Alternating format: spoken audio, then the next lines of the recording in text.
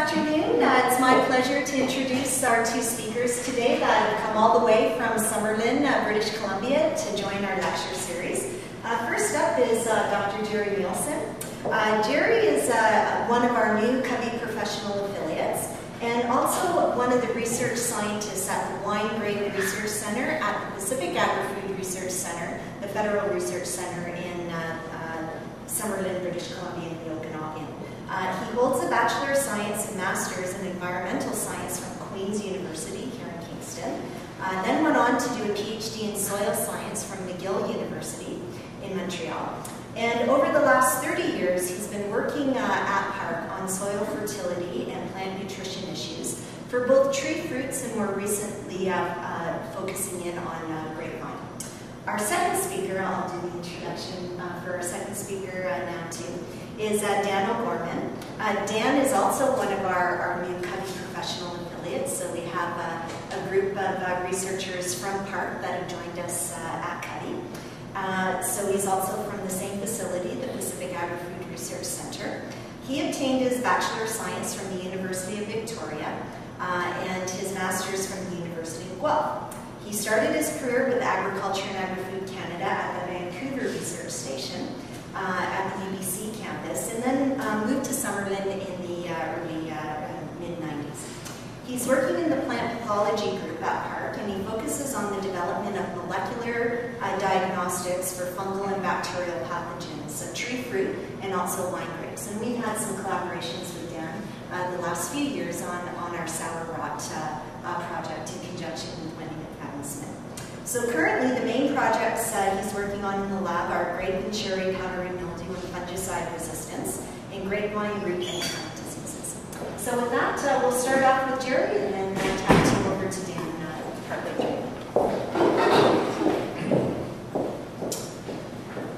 Thank you very much, Debbie, and it's been good to be back here. Actually, the Niagara region is legendary in our family.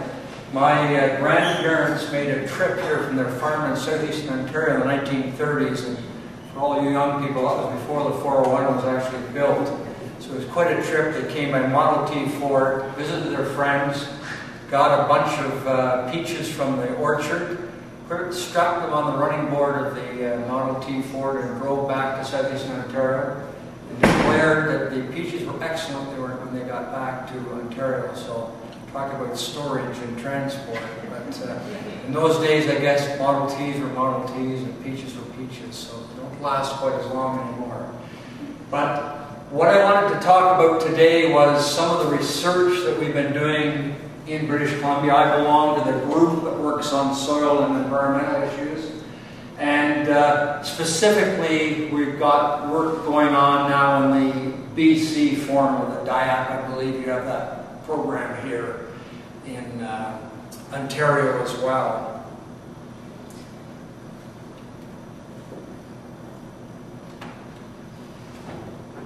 Now, maybe it's just one of the... okay. So, where are we? And this is a photograph taken by the U.S. Army. I suspect they were looking for weapons of mass destruction, actually. Interestingly enough, they didn't find any other than the women's speed skiing team, but they were in Winnipeg mostly. Small Lake is the Okanagan Valley. The bigger area, of course, is the fruit production region in Washington State. This is taken about April, and you can see it's in between the mountains. And there's a lot of snow at that time of year, as there is now in the mountains. And that snow is quite important because we need it for the irrigation.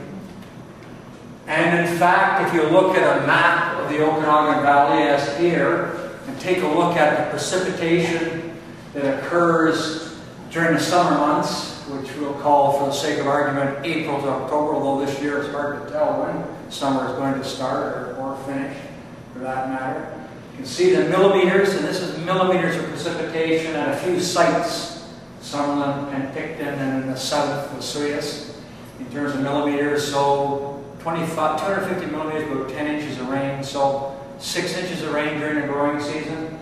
And below is a measure of the evaporation, or actually, strictly speaking, evapotranspiration.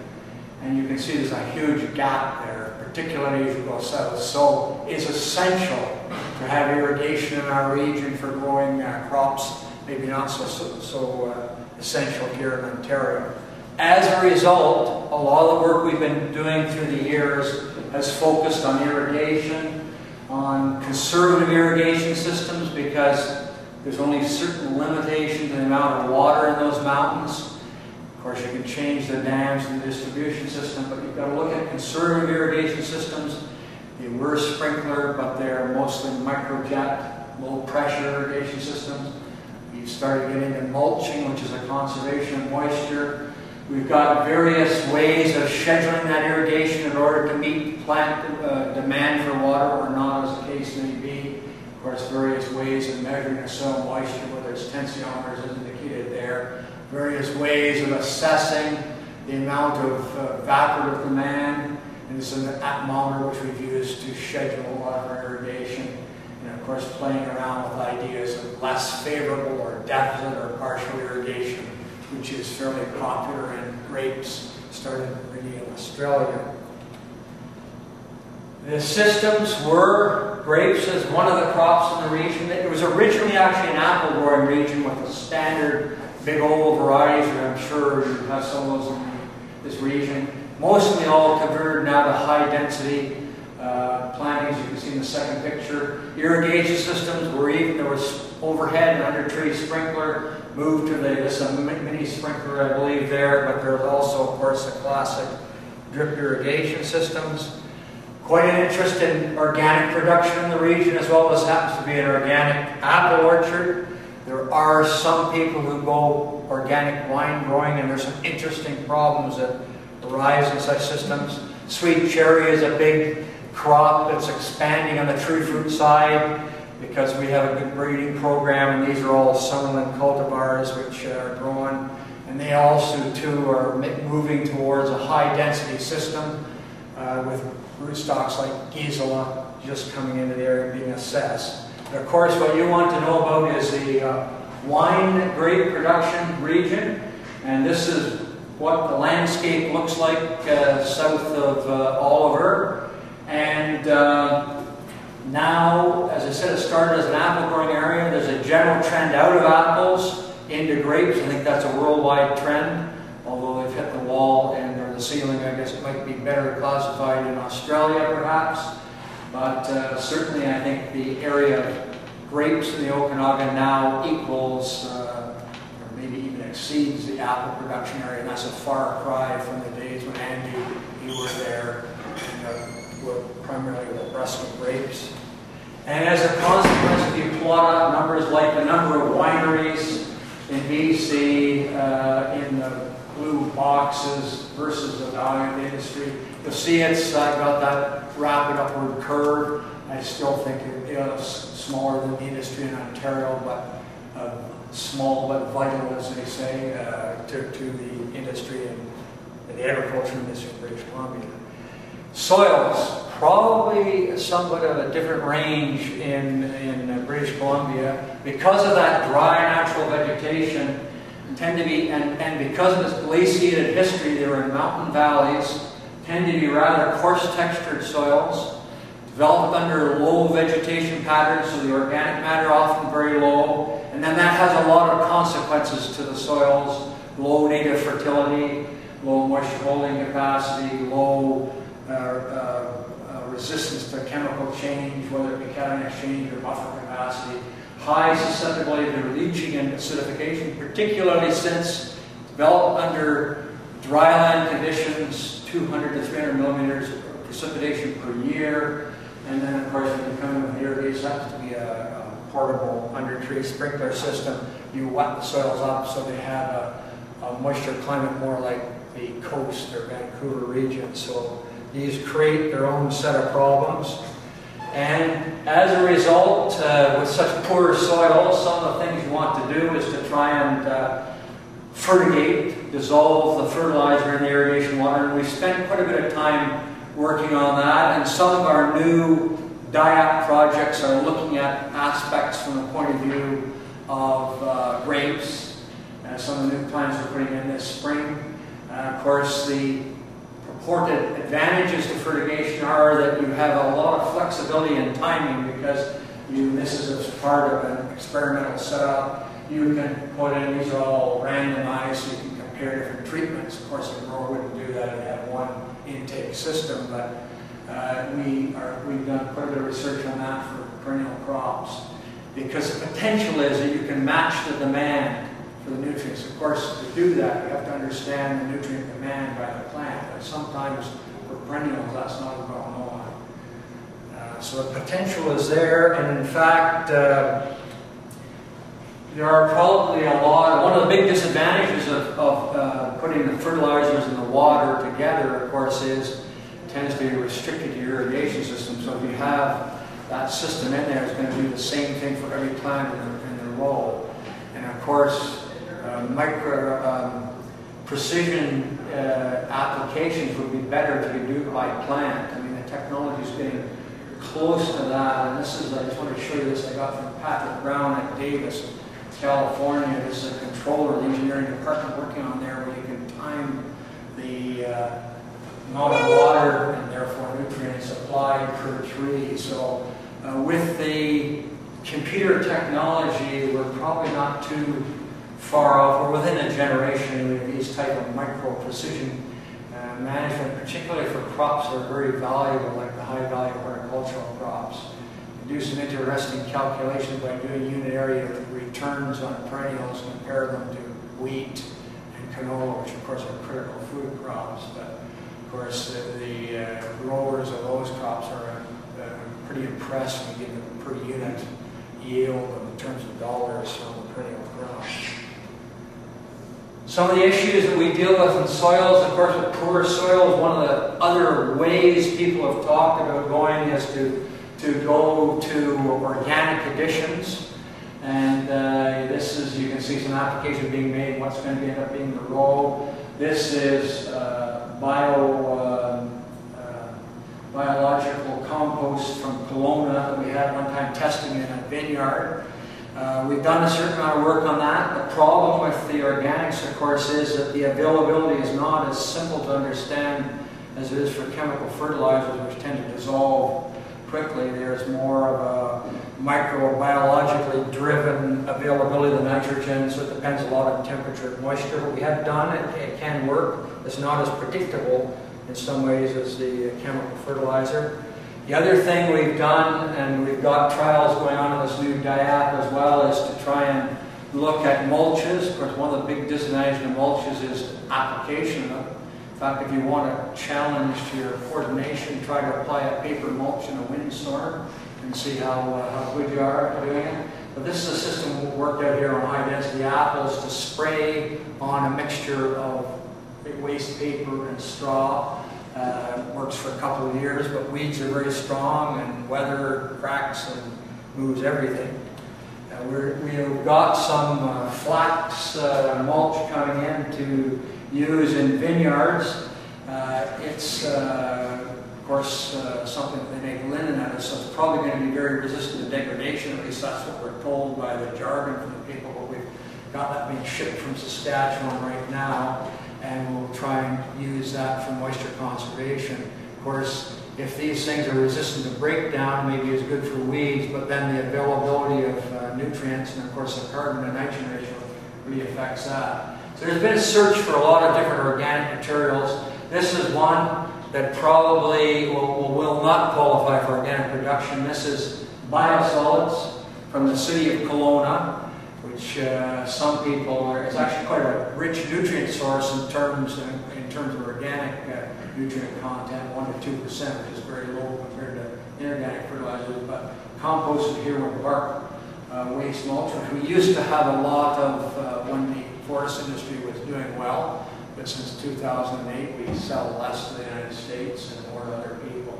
This is a system where they've got, for the city of Kelowna, they've got the tubes going underneath, they're pumping oxygen through, you turn that over and you produce a nice product. And in fact, if you do things like this, you can produce, this is a vegetation, poultry manure, straw mixture, which is much more acceptable for organic producers, unless maybe not with the chickens, depending on one guy that we worked with, Tillman Heinley, who was against ethanol counting, which I couldn't argue with, helping argue with that, but particularly of chickens, so he didn't want to eat chickens in his compost.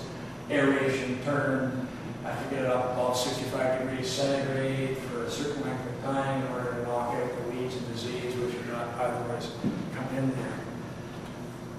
Okay, well here's what some of the plantings look like. This is one that we worked in before. This happens to be Merlot, and that's the type of spacing. Planted in 1999. That picture's probably taken about 10 years old, I would expect. This is gives you some idea of the climate. Harvest in the 3 years we were working on, October 6th, 2nd, and 26th. Now we have had a trend towards earlier harvest, and I'm going to come back to that point about climate change, but that gives you an idea for Merlot. Now, the last couple of years, we're on another cycle in the Pacific Northwest, the cold cycle, and so our harvests have been delayed in 9, 10, 11. But that was a trend that we seem to be getting earlier in the 90s and early zeros. Here's Cabernet Sauvignon. This is what it looks like about early November. This particular picture was taken again as planting spacing. But there again gives you an idea of our growing season. Harvest the 27th, 24th, 22nd. Over those 3 years we were working. Last couple of years, very hard pressed to get good quality from the Cabernet Sauvignon in our area because of the shorter season. Is looking peculiar again this year at the beginning, but we'll see what happens. Okay, for nitrogen, I'm going to specifically talk a little bit about nitrogen fertilization. You saw how sandy some of those soils, about 2/3 of those soils are. And this is the nitrogen cycle, various ways of looking at this, but basically if you have organic matter, but if we only have 2%, you might not have a lot there. Converts to ammonium, and then the kinetics of that drives it right through to nitrate. Really, and nitrate is quite mobile. So quite important about the water passing through the soil and the texture of the soil. I would imagine that you don't have exactly the same situation here. I saw some fairly heavy soils through here. The precipitation pattern is going to be different.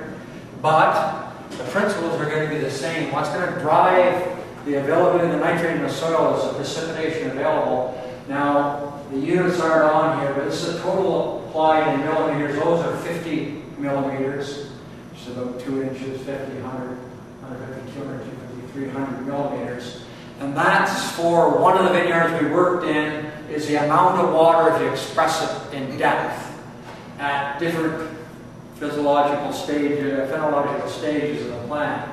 Between bud rate to bloom, bloom to rhizome, and so on down there. And those numbers give the amount that was actually the solid bottom ones were what was applied in the vineyard, and the top hatched ones were the precipitation that occurred in those particular years in those particular vineyards. It does give you a good snapshot. You can see that in most of the active growing season, what's dominating the soil is the precipitation you're adding. You're driving an awful lot of water on there. So depending on how you schedule that irrigation is going to leave or not leave the mobile nitrate forms in the soil.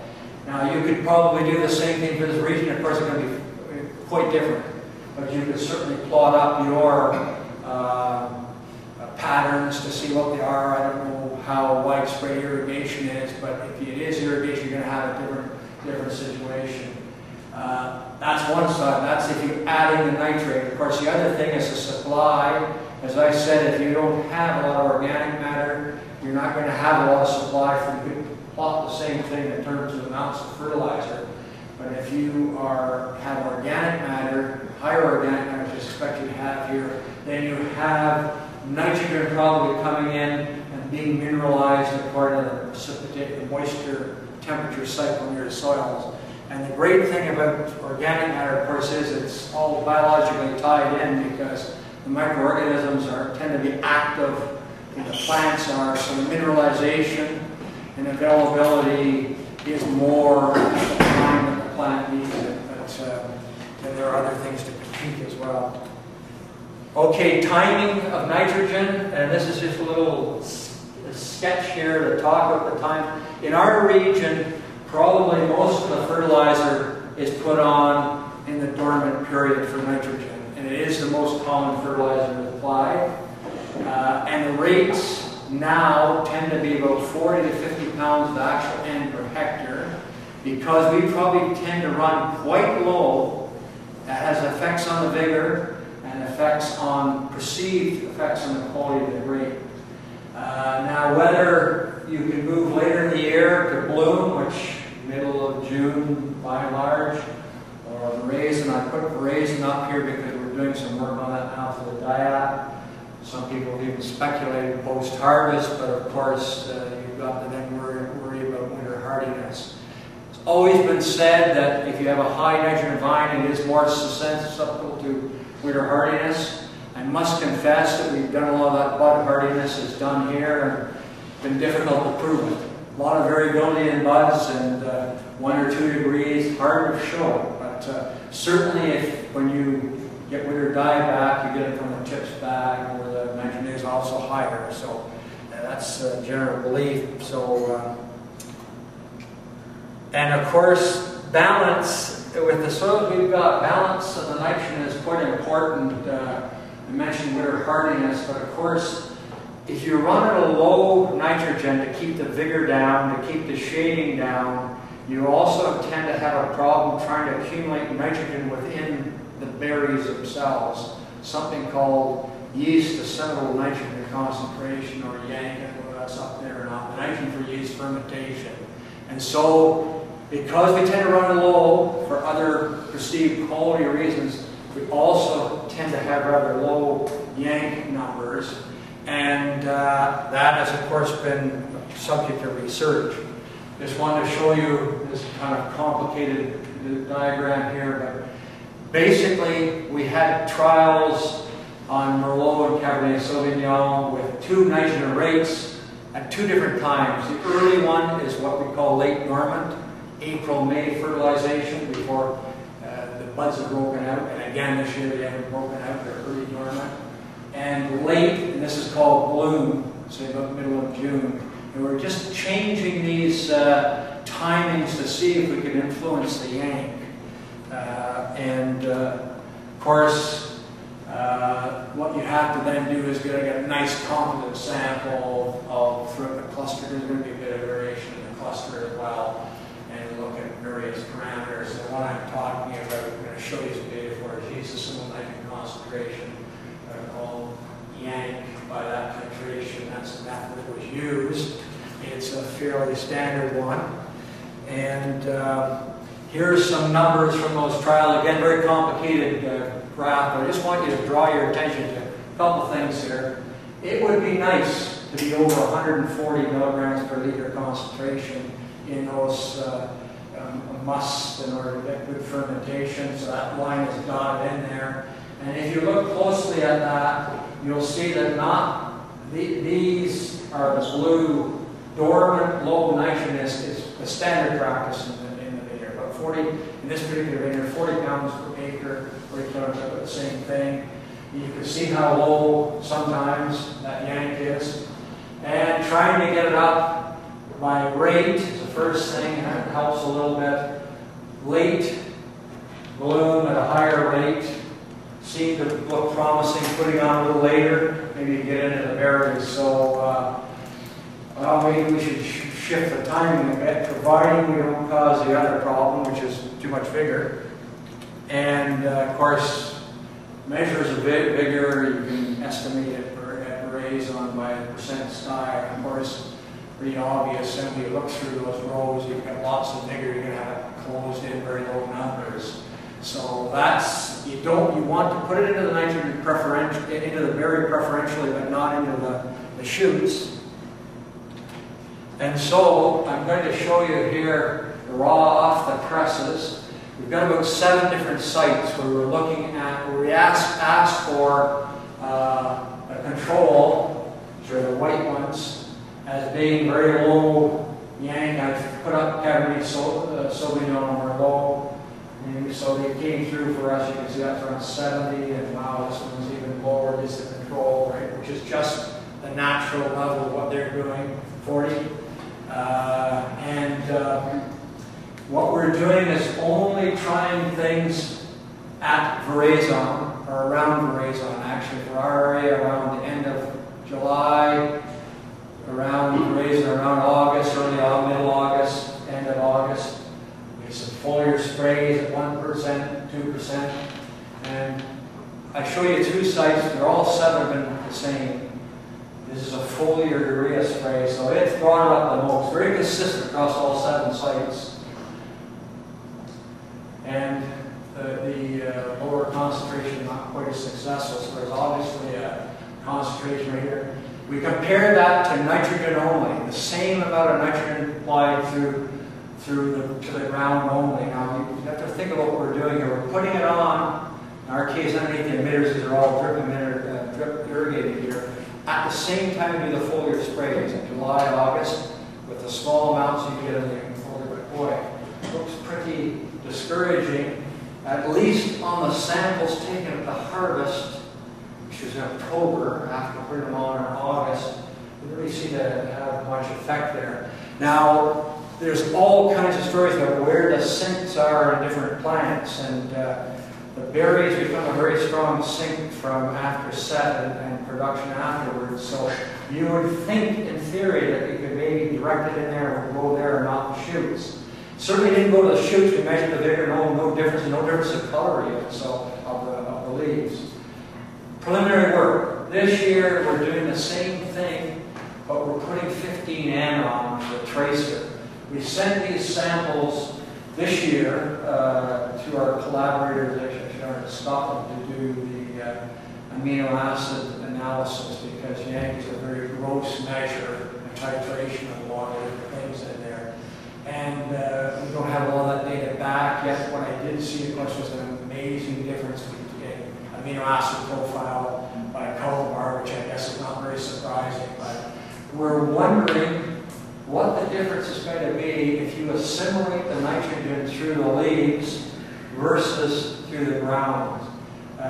If that's going to make a difference on the thing. So that's really something we're working on right now to try and increase yank without having adverse other effects. Now, what's going to happen to these guys in the second year? I assume that the nitrogen went into the roots. Maybe it didn't make it all the way to the fruit, who knows?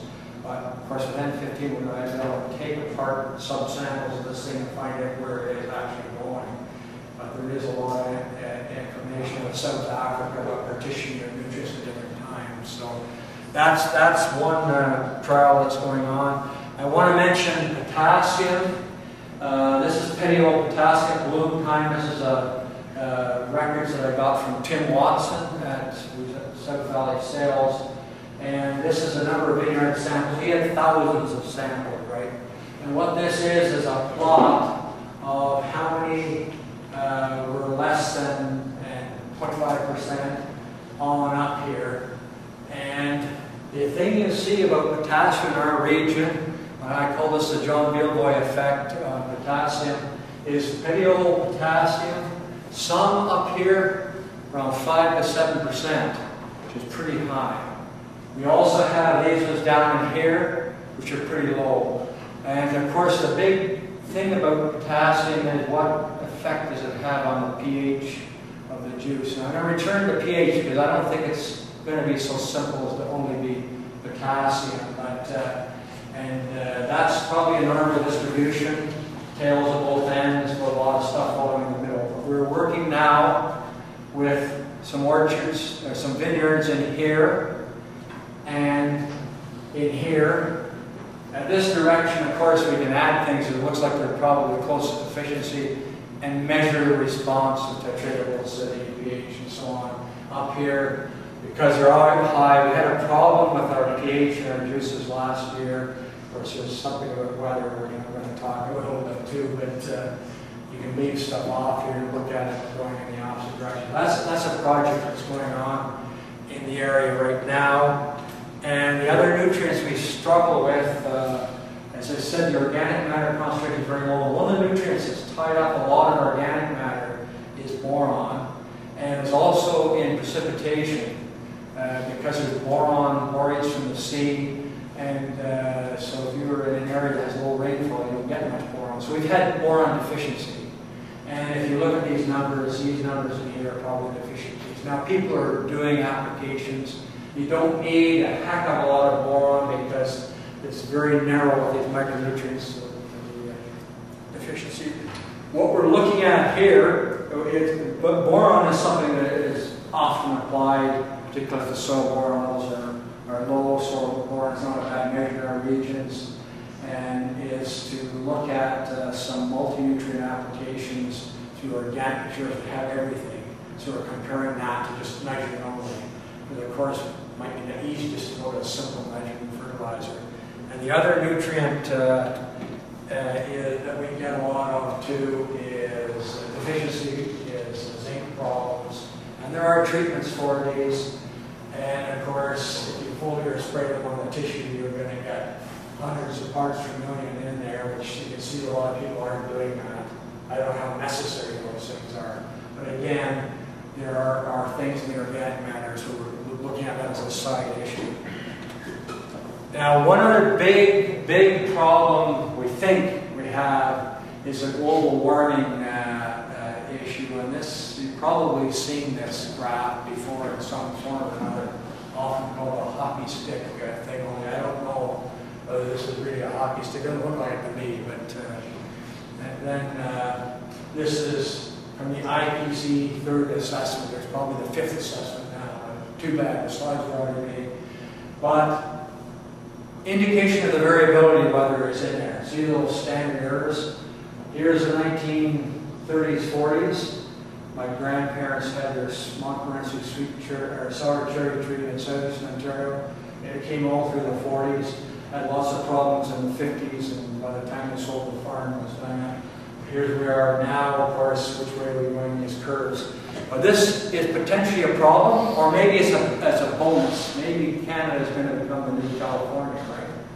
However, there are lots of things we don't know about temperature as well. And this is something that Harvey, Kwame, and Joe Caprio published actually in the Journal of Plant Science. This is taking the historical production records for grapes in British Columbia from 1930, yes, there were grapes in 1930, to 1989. Now, that's not very typical today because that was about the Rust era, I would say, ending about there. So, and this is total yield, which is, of course, as we all know, yield's not quality and so on. But they ran through some clever statistical methods of correlation analysis that Joe Caprio had developed at Montana State, and tried to find associations with problems with yield, just only yield. Greater than 32 degrees centigrade in the harvest year, decreased yield. These are just correlation, right, over a 59-year period. Greater than 26 degrees centigrade in the July pre-harvest year. Amazing things that come out, maybe accident, who knows. And that was, rather than 32, a little cooler in that early July period. Greater than 28 degrees centigrade in August, the harvest year, at your maximum temperatures, problems. And of course, the big one that always comes out in Canada, winter hardiness, and of course, a tremendous range because it depends on how dormant those plants are. These temperatures here early on can be, early in October, November, can be a big problem. And not, when you get down to minus 20 in the middle of January, I know there's lots of work going on here in Ontario, and the same interest there. Interest you're not going to put up here, but if you had minus 9 in November, December, there's actually a positive thing in yield, probably because the plants were hardened off more properly. Okay, this is just statistical aberration, you might say. It's statistical correlations. The question is, what about the vinifera now? And so we've started looking at that in a bit more detail. Given, and the perennial is going to be very difficult. I just want to mention this just to give an idea. For any perennial, apples doesn't really matter. You've got a multi-year cycle of formation of these buds, sometimes a year before, so you can have carryover effects. It makes it very complicated. And you can see this is just for, maybe it's for apple, or we were working on apple at the time. But you can see the complex cycles in a perennial plant. You've got root growth and so on. And then similar things about how the carbon is assimilated and the nitrogen and the remobilizing occurs. So these are very complicated. Different for grapes, we prune a lot more of the stuff out. So, well, we're probably going to be affecting all these things are. So we just started to look at this as part of the diet. And here, fresh off the presses again here, this is Merlot in 2010. Now last year was an odd year. It was probably a cooler year on average.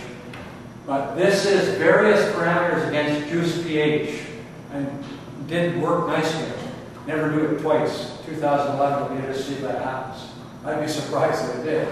For whatever the reason was, these are vineyards located from the South Okanagan to the north area. This is growing season mean temperature, which is just take every day, the mean temperature every day, and average it out. We call it growing season April to October 1st, arbitrary, right? There's the difference you get within the region we're in, 15.5 versus 17.2, 1.7 every day. There is the plot of last year's juice pHs. Always said, when you're in California and it's very hot, the pH of the grape juice goes up. Certainly looks like that's a dominant effect. Now there are other things here. There's sugars, there's other things going on. There's the way the phenology is changing. There's a lot of stuff going on here. I just showed this as sort of an illustration of some of the things we're having to start to look at now. In general, the feeling is it's going to be better. It's going to be a good news story. Some people have hypothesized that the vinifera era in Canada was because of the last 20 years. Now, are we in a 20-year cooling cycle? Who knows, right? But if you're George Bush, it never happened, right? July temperature. Interesting enough, take a look at a lot of these parameters. We've tried different measures here. This is the average temperature in July. Just take July. This is the growing degree day, cumulative above 10 degrees from up to harvest, from dormancy to regular to harvest. This is veraison to harvest. Didn't seem to be any difference here with the thing, but they all seem to be correlated in this particular year. So, well, what can you do about that? Good question. What can you do about that? I suppose at the higher level, if this gets higher and higher, there may be something about cultivars. But right now, I think in Canada, we're in a situation where we can adopt all these classic cultivars, looking good so far, touch wood. So anyway, something else that we're doing through the, and so I just like to, this is a bit of an overview of some of the issues going on, so I'd like to thank you for your attention, and if you have any questions. I think we'll... Okay, good afternoon. I'm going to talk today about grapevine trunk diseases, and my talk is going to focus mainly on a disease survey that we started a few years back in response to some concerns of new symptoms of vines that the vineyard managers were seeing. So it's going to be a kind of an overview of what we found, and we're going to have a few snapshots of the pathogens and diseases that we've identified so far in the Oenology.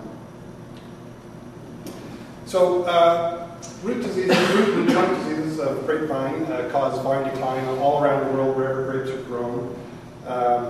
These are some of the diseases that cause this are Esca, Botchusferia, Canker, Blackfoot, Typa, Phenopsis, and others. They're all progressive and destructive diseases. And in the Okanagan, as I said, we've only recently been seeing them start to emerge, and this was back in 2007 when I first got some calls from some vineyard managers to come down and look at their crop. Back in 2007, at the same time, we had Doug Googler from UC Davis come up to Park and give us a presentation on this subject. And he used this map in his presentation just to show the distribution of trunk diseases and known trunk diseases worldwide. And as you can see in Canada, there's either no grapes being grown there, or we have no trunk diseases. And in BC, it's a partial truth, I guess, because we only just started realizing that perhaps we have a problem here. And Gerry did a pretty nice introduction of where we are, but I'll just run through it again so I don't mess up my timing or anything. We're here in the Oenology, about 5 or 6 hours east of Vancouver. Grapes are grown up and down the valley, north to south, and we're nestled right down along the U.S.-Canada border. Grapes are also grown a little further east towards the Purcell and the Rocky Mountains, kind of in this region here, but they're also grown down just outside of Vancouver in the Fraser Valley, as well as on Vancouver Island and on some of the Gulf Islands in between the mainland and Vancouver Island. So, as I said, we had some calls come in back in 2007. They wanted us to come down and look at the vineyards, look at some of these new and unusual symptoms they were seeing. And basically, some of the symptoms that we were seeing were just described as general decline symptoms, rapid and or slow decline of the plant health, delayed growth, general loss of vigor, yellowing leaves, small leaves being produced, tendril dieback, trunk dieback, and dead arm.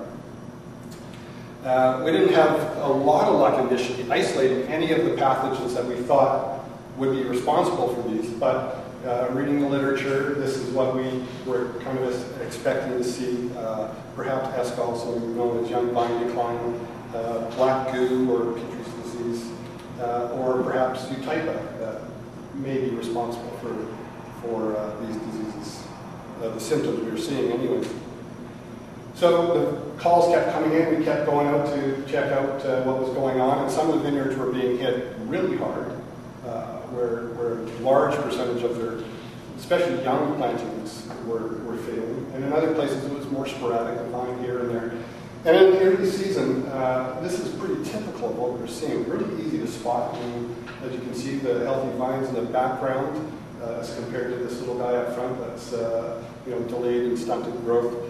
If you came back later in the season, often these vines would catch up, and you wouldn't be able to spot it unless it was flagged, and you'd say, oh, maybe it's recovered. Go back the next year, though, and 9 times out of 10, it wouldn't have made it through the winter. So, again, just another image of an older vine this time, just way behind the vines that you can see in the background, just stunted growth. Lots of small yellow chlorotic leaves being produced on vines. More yellow leaves. You can see patches up here. There's a big patch of yellow leaves here as well. This vine here is struggling. As well as vines, older vines that would just simply, they would just die, so which was a trunk dieback, or just one arm would die, as in dead arm. One of the most probably dramatic things we found in the initial survey were this sudden collapse of vines.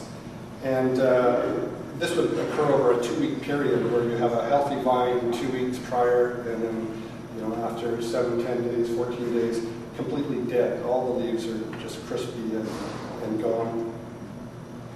And you can see the grapes clusters down here. So 2 weeks before, this vine was healthy looking. There was no indication that it was struggling at all, and then 2 weeks later, bang, it's gone. And the symptoms of this sudden collapse are often associated with ESC. But initially, we didn't find this. What we did isolate out of these vines were cylinder carpon destructans, which is a pathogen known to cause blackfoot disease in grapes. However, later visits to the same block, we also identified the ESC pathogens. So what was going on is potential multiple infection in the vines. And it's something I'm going to talk about a little bit later when I touch on multiple infections of these vines. But the symptoms that we did associate with cylinder carpon and blackfoot were these black sunken lesions in the roots. The vascular tissue below the graft unions were often completely blackened. The leaves would be stressed or scorched looking. We also saw stunted growth and delayed growth and vine death, obviously. We also found ESCA on our surveys, and this disease is caused by Phaemonella chlamydospora as well as Phaeacromonium species. The field symptoms are delayed growth, delayed and stunted growth, progressive loss of vigor over a several-year period. Again, you're going to see yellowing leaves, small stunted leaves, as well as shock tip and tendril dieback. If you cut into these vines, that's kind of the telltale symptom that once you know what you're dealing with, there's a speckling of the vascular tissue, and often it can be quite gooey, and that's where the name black goo came from, but I think there's a bit of a pushback to that name of the disease, black goo, so I think most people are just calling it ESCA these days. How the infection starts, for ESCA as well as most of the other diseases I'm talking about, they're wound pathogens, and during warm wet weather, you have spores released from previously infected wood or dead wood in your orchard.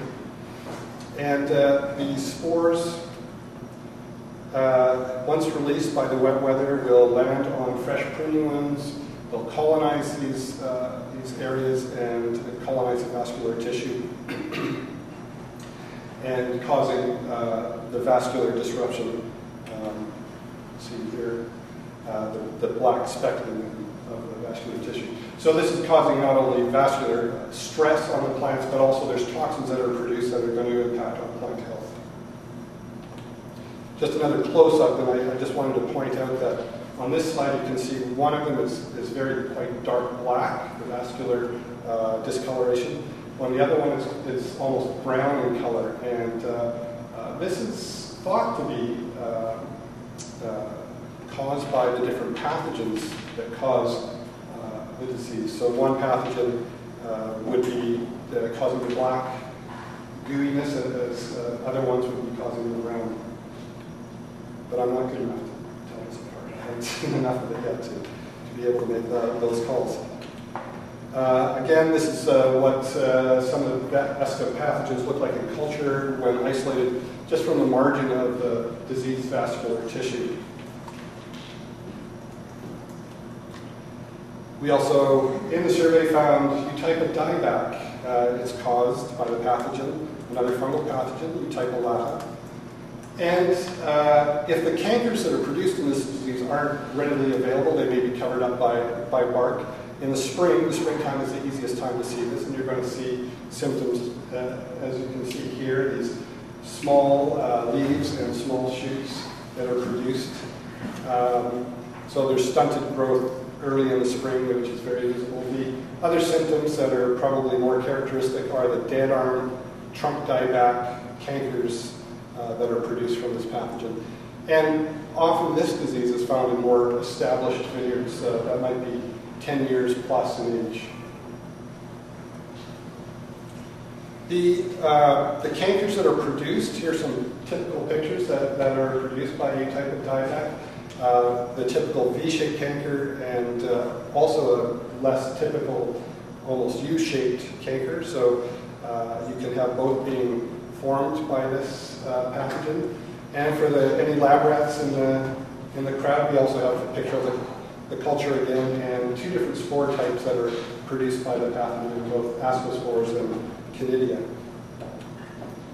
Again, it's a wound pathogen, so under wet conditions, spores are released. They colonize and penetrate the pruning limbs, and once established in the woody tissue, they start to develop the cankers that move down the trunk.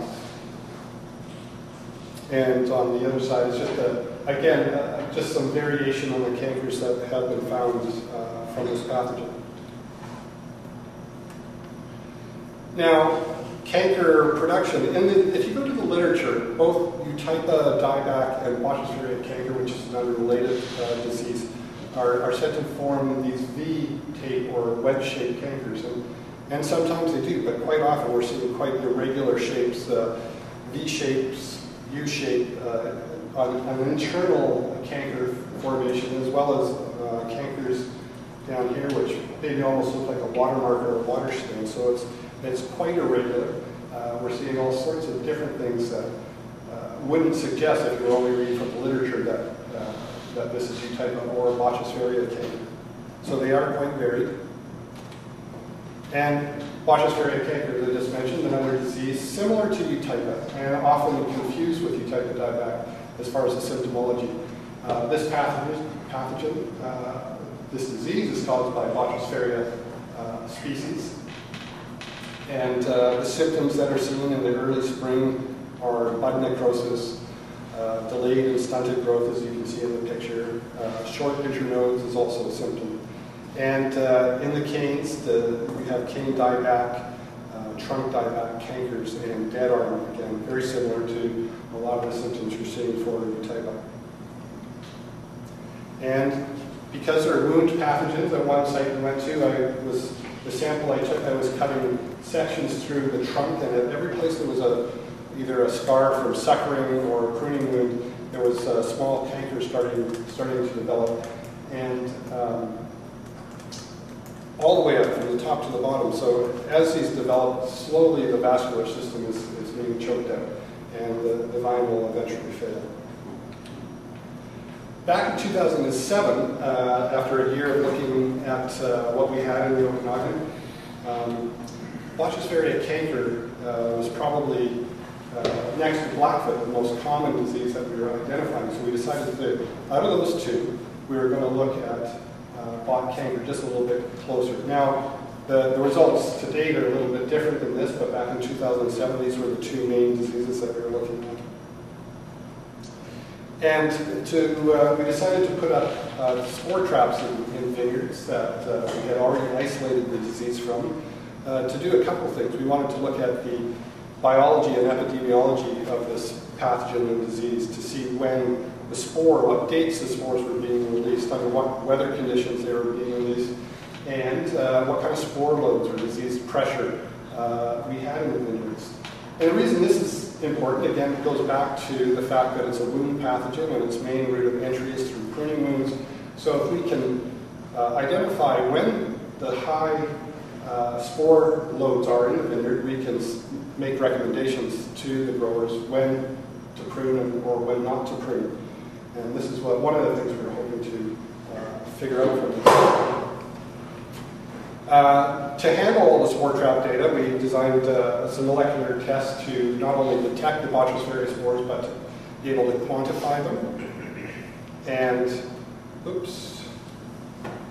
so once we had the spores quantified, we overlaid it on some weather data. And the top graph will show in the blue bars is a spore trap, or the spore concentrations. The stars, the red stars, are going to be your mean temperatures. The bottom graph shows precipitation in millimeters. So there's a couple things I want to point out, and if we look at both the March data here as well as down here, so 2008 and 2009, in both cases they've peaked after a long cold winter. You just get a little bit of rain, a little bit of precipitation coming down. It's not much, it looks maybe about 2 to 5 millimeters of rain, which looks like all that's needed. But what has happened is that after a cold winter, the temperatures here just pop up above 5 degrees on both months. So it looks like a little bit of rain, temperatures that are warming up about 5 degrees, and then you get this sudden burst of spores that are being released. And quite significant. The other place I want to point out is just this area right here through the winter, November through February, where there was absolutely no detectable spores being found in the vineyard. And although we had in November significant rainfall, it might not be significant compared to the rain you guys are having here over the last couple months, but it's up over 20 millimeters of rain for that month. And still, there's no detectable spores being released. The temperature here is just dropped below that 5-degree point. So it looks like temperature plays a big role even with the precipitation.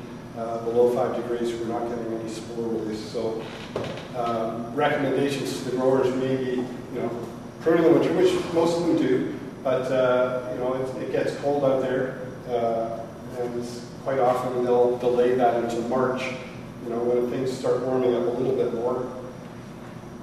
The recommendations for management of bot canker comes from warmer climates. A lot of recommendations coming out of California or Australia. And one thing we need to know before I look at this anymore is that there are no chemical controls for managing this disease registered in Canada. Although the dormant lime sulfur applications is said to be beneficial. Eliminating the burn and burning the debris, the pruning debris, as well as protecting the, especially large pruning wounds with a 5% boric acid and latex paint is also said to be beneficial. The double pruning and late pruning is interesting, and this has been shown to work quite well in places like California. And if we just pull up the California weather data here, we can see that their wet season, which is indicated by the purple bars, is probably November through February and into March. And so their temperatures are warm, they have lots of precipitation, and they're going to have lots of spore release during this time. So they want to avoid pruning during those wet periods. So to delay the pruning into the end of March and early April, if possible, would be a good recommendation. Or the double pruning, where they go through in the winter and they prune everything down to maybe 20, 25 centimeters, and then come back through April really quickly and finish it all off. What that does is, if there is any infection in the pruning site from the winter pruning, it hasn't moved all the way down to where they can, all the way down into the vine. They can snip it off later in April, so that they're effectively eliminating the infection. If we then bring the Okanagan weather data back in, we see that our rainy period is almost completely opposite from what we're seeing in California. Basically, it's May and June, but we have sporadic rain falls through the summer into the fall. So our weather conditions, our dry period is going to be in the winter months. It's dry and cold. We're not having any spores produced there. Let's see. The wet periods, April in 2008 wasn't that wet, but we can have a fair bit of rain April, May, June. So, but the temperatures are warming up and it doesn't take a lot of rain, I think, and as we're seeing that we have these high spore releases in March, this is obviously a time that if we continue doing this data, this research, we're going to see if this is a constant thing over year to year that we have these high spore releases in March. And it would definitely be a time to avoid pruning.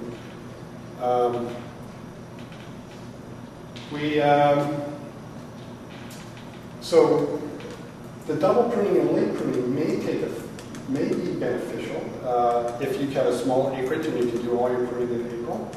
You're going to avoid that large spore release in March. Also, double pruning may also work if you have enough time to come in, go through your vineyard in the early or through the winter, and then come back later in late March or April to finish it off. That also may be a recommendation that would be worth looking at. So anyways, as I was saying, the recommendations of late pruning or double pruning may work in the Okanagan. It's something we need to look at a little bit more, get a little bit more spore trap data to see what the patterns are year for year.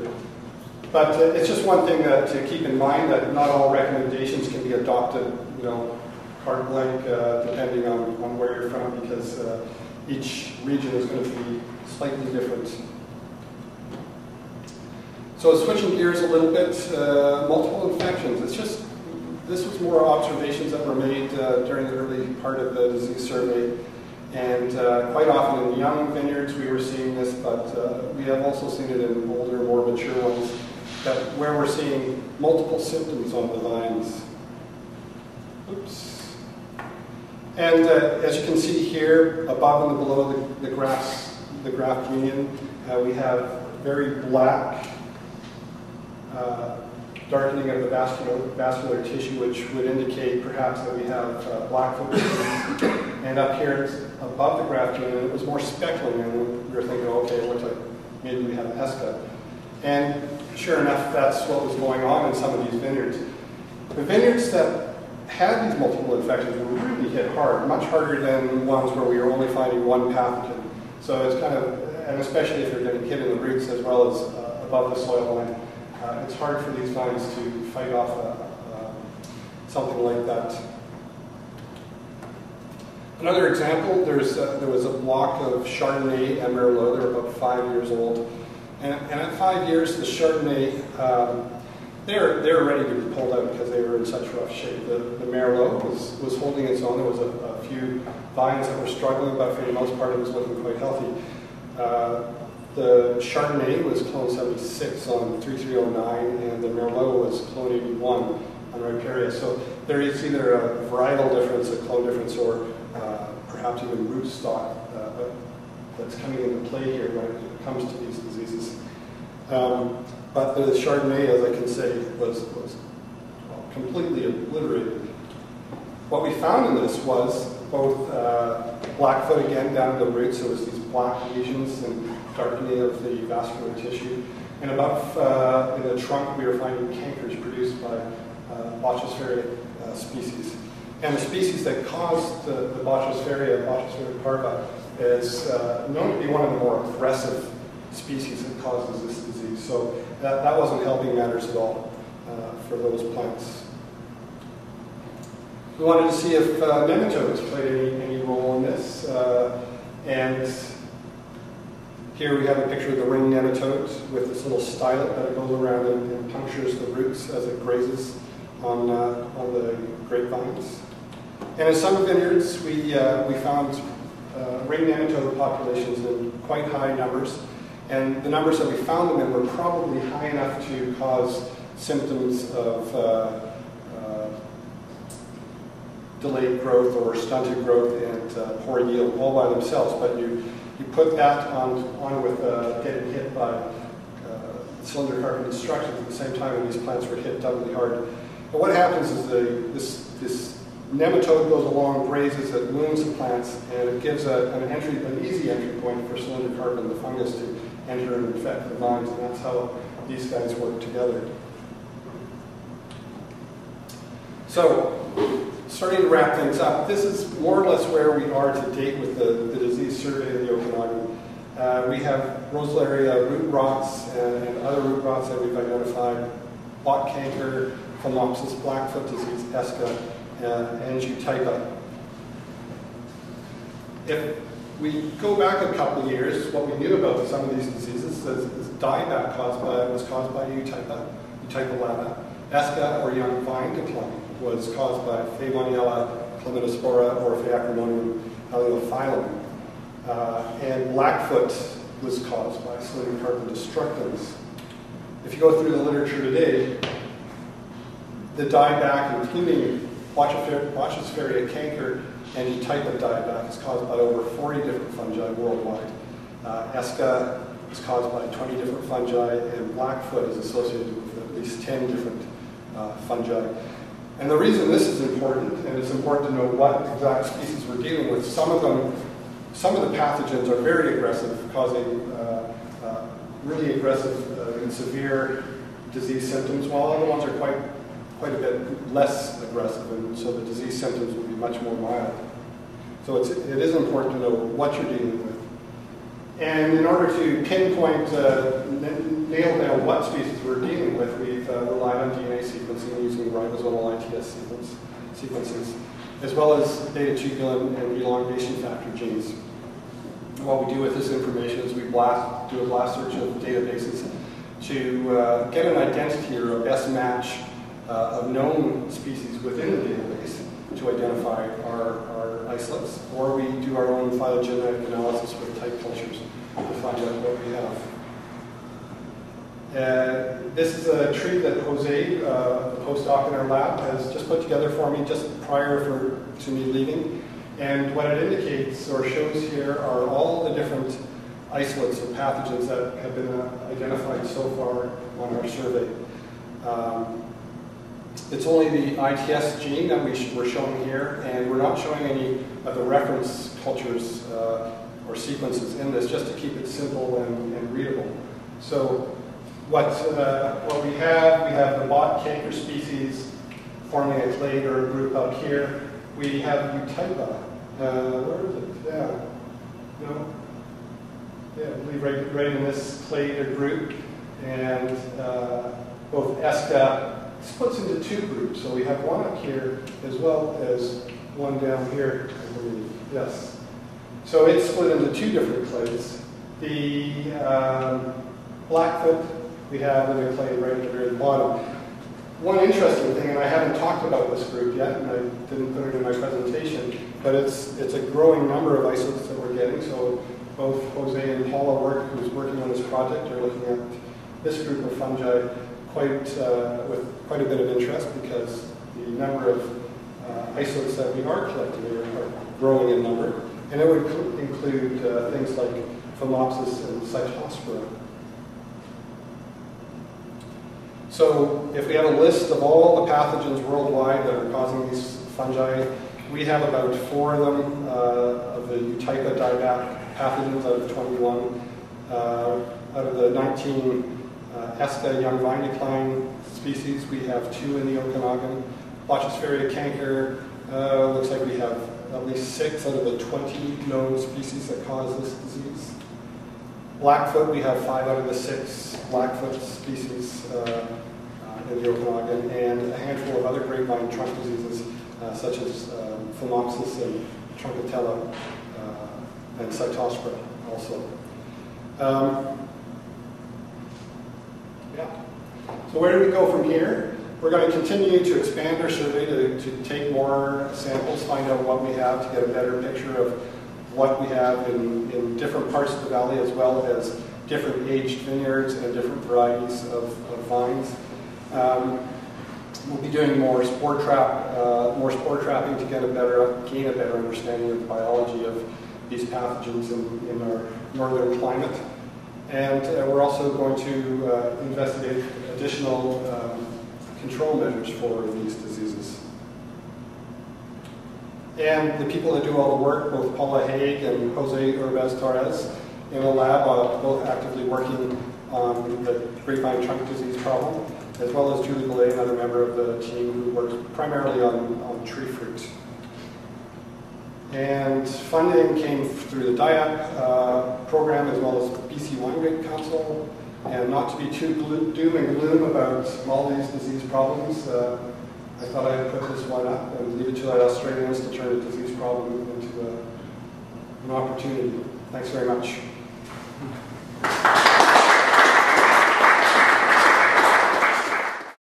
I have a question for you. With these trunk disease pathogens entering through pruning wounds,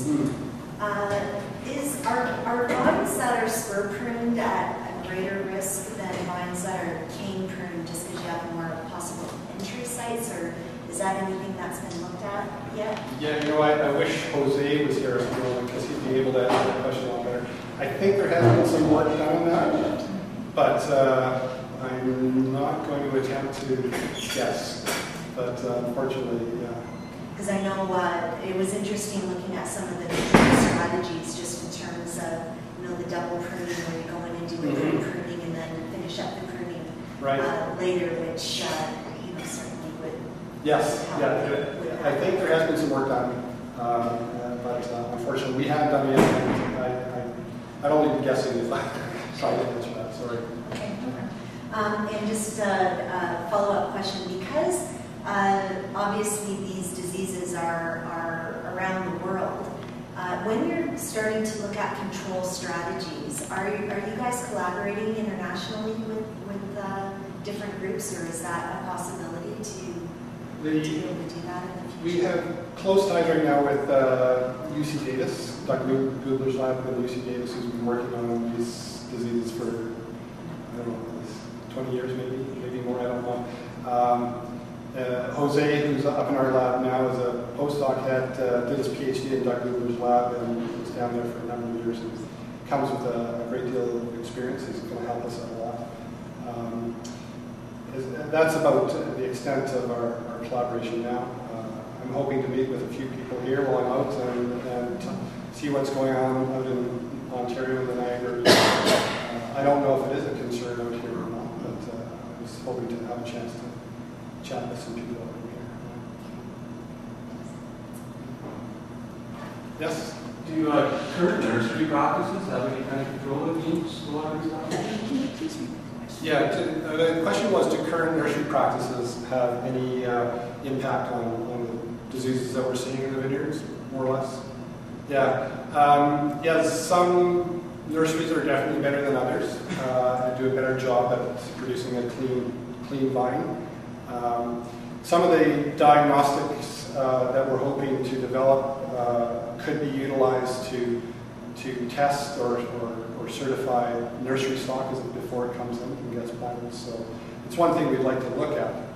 We haven't done any of that yet, but I think what I've heard is that some nurseries are definitely better at it than others.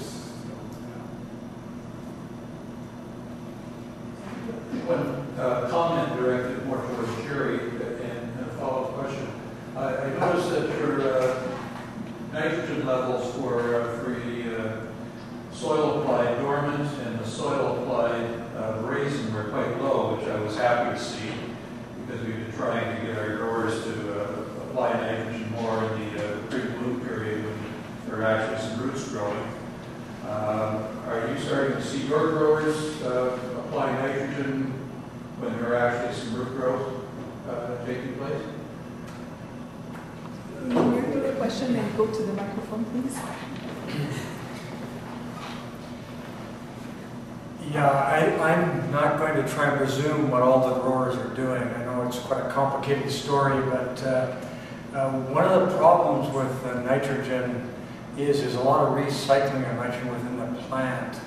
Now we prune a lot of that stuff off in grapes, but I think the trend in the last 5 years, 10 years has been to early spring application and low rates. But the trouble is there's a lot more yank problems now too. A lot of people using diammonium phosphate in the wine, which probably from a PR point of view is not a good thing in the long run, I would suspect. But I don't know what the situation here in Ontario. Have you done much work on the timing of root growth?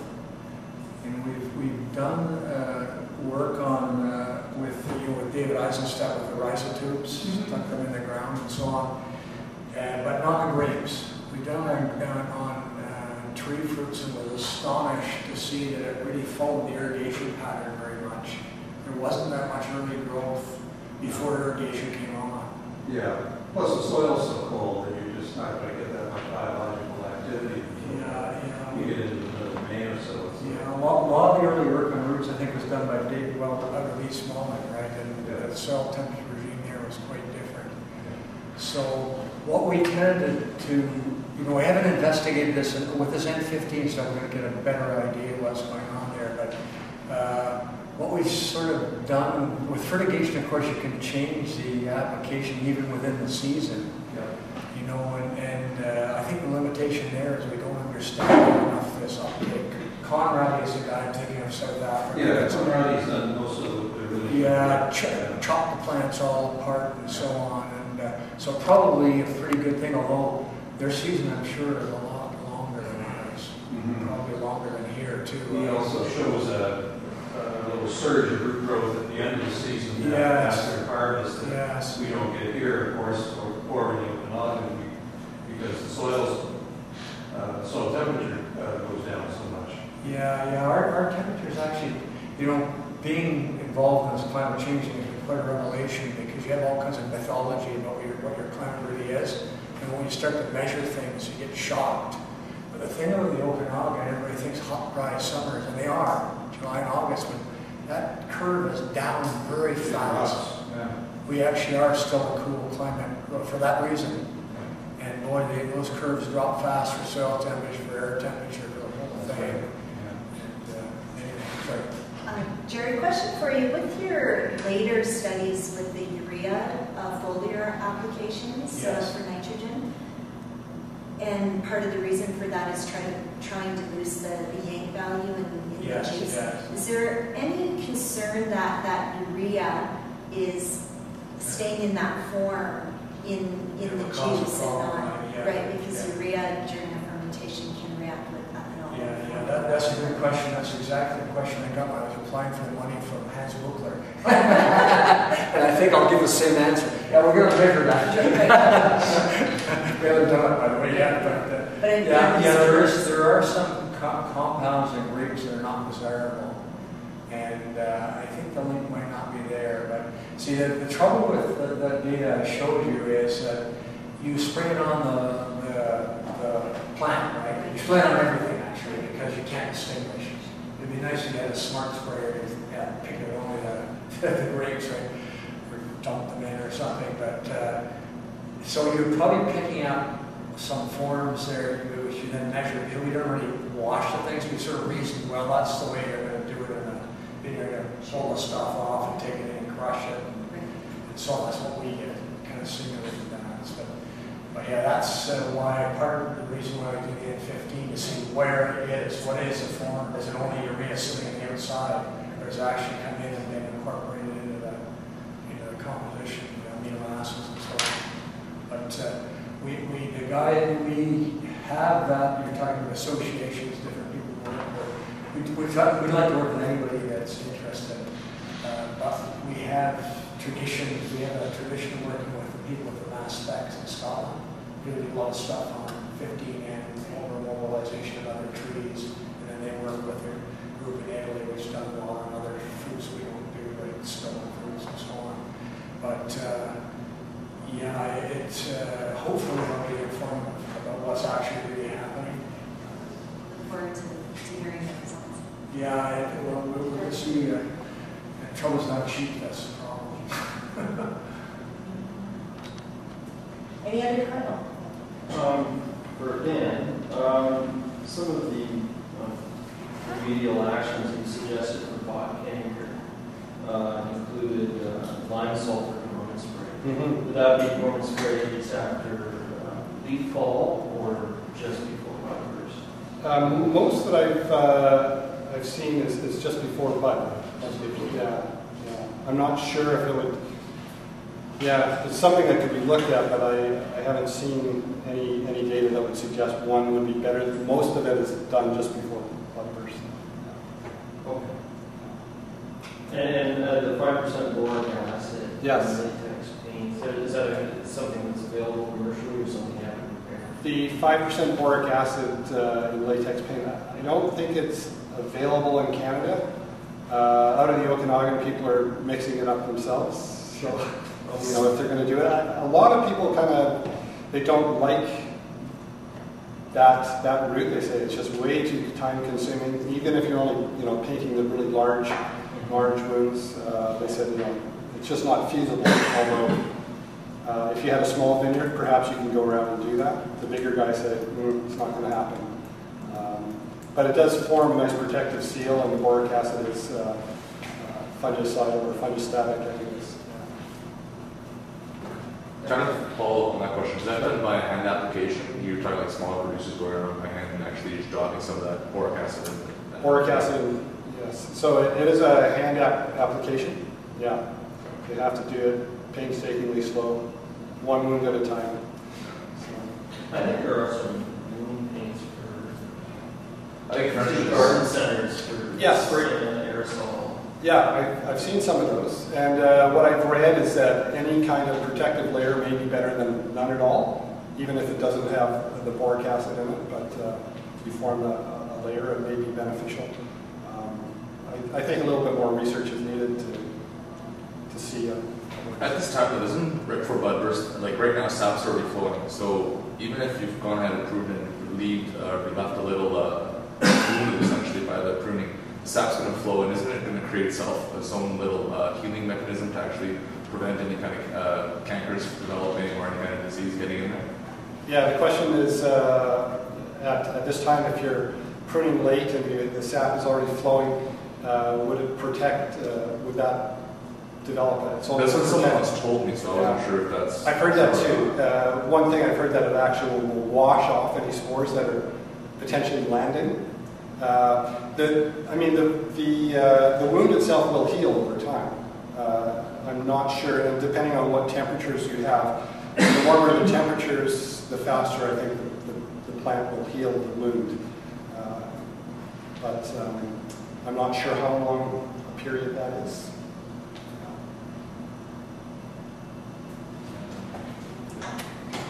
Well, please join me in thanking both our speakers today. And just a reminder, one last reminder, our last lecture for the series is actually tomorrow. It's by Dr. Michael Gertmeister. This was the lecture that we had on the snow day, but the snowstorm, the university was closed. So the title of the talk tomorrow is Memory in a Bottle, Heritage, Identity, and Wine in Niagara. Back here in this room at 3 o'clock.